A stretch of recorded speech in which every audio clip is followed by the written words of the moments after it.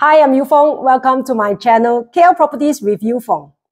So the hottest topic right now in Malaysia is the Malaysia's Madani Budget 2024 announced by our Prime Minister on last Friday, 13 October. The theme of this budget is empowering the people. With that said, this is the largest budget ever tabled in the history of Malaysia. 393.8 billion. Phew. So obviously, in order for our government to fulfill its fiscal duties, it's inevitable that a number of structural changes will be introduced in the upcoming tax system in 2024. Basically, there are two key aspects that can directly impact the property buyers and sellers. Number one, review of the stamp duty to a flat rate of 4% for foreign buyers. Two, increase of service tax from 6 to 8%. But before we discuss all that, please press the subscribe button for the latest news and videos on Mont Kiara Properties. Now let's discuss the two key aspects. Number one, review of stamp duty on the memorandum of transfer to a flat rate of 4% for foreign buyers and foreign companies. So what does this mean? Who is this going to be affected, and when will all this take effect? Well, this is basically a cost increase for foreign buyers and foreign companies when purchasing a property. In Malaysia, in order to transfer the property title to the new buyer, it is the buyer's responsibility to pay a stamp duty to effect the transfer.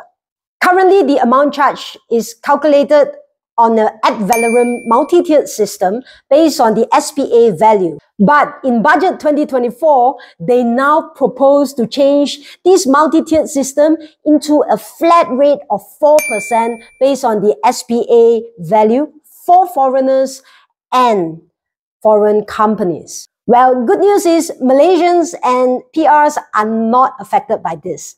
Alright, now let's take a look at how much more a foreign buyer will have to pay for stamp duty because of this increase. Let's use a 1 million ringgit property as an example.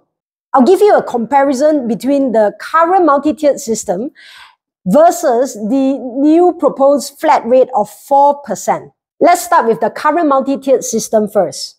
So using SPA price of 1 million ringgit, first 100,000 will be taxed at 1%. That's 1,000 ringgit. Next, 101,000 to 500,000 ringgit will be taxed at 2%. That's 8,000 ringgit. Next, 501,000 to 1 million ringgit will be taxed at 3%. That's 15,000 ringgit. And over 1 million ringgit, taxed at 4%. So in this case, since the property is only 1 million ringgit, this will not be required. Total here is 24,000 ringgit for stamp duty on MOT. Now let's compare it to the proposed flat rate of 4%. Using the SPA value of 1 million ringgit multiplied by 4%, that is 40,000 ringgit. So the proposed stamp duty is 40,000 ringgit versus the current multi-tiered stamp duty, which is 24,000 ringgit. So that is a difference of 16,000 ringgit of cost increase. So if you are a foreigner and have eyes on a certain property that you are interested to buy, it's time to act now, as this new proposed tax rate system will only be effective starting 1st of January 2024. Point number two, increase in service tax from 6 to 8%. What does this mean? Who is it going to affect? And when will this take effect? Every property owner who appoints a realtor to help sell or rent out their property will need to pay a professional fee to the realtor. And currently, the government taxes the property owner a 6% service tax on the professional fee. And now they are proposing to increase this to 8%. So let's take a look at an example. Let's say a property owner engage a realtor to help sell his 1 million ringgit property. And the realtor managed to sell it at 1 million ringgit. So his professional fee is agreed at 3%. So that's 30,000 ringgit of professional fee. Now this 30,000 ringgit will be taxed at 6%, which is 1,800 ringgit, currently. And the proposed increase of service tax to 8% will cost the seller 2,400 ringgit instead. So difference is 600 ringgit. Not too bad. This proposal is approved in the parliament. This increase to 8% will take effect on 1st of March 2024.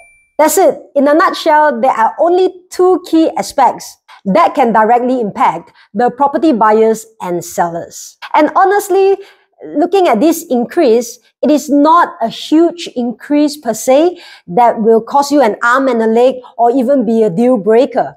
In fact, kudos to the government on plans to revise and build new infrastructure projects to improve connectivity and the plan of easing the requirements of MM2H. I truly believe that this plan of easing the requirements of MM2H will attract back a lot more tourists to our beautiful country. That's it. Let me know your thoughts on this topic in the comment section. Hope you have enjoyed this one. My name is Foong and I'll see you in my next one. Bye.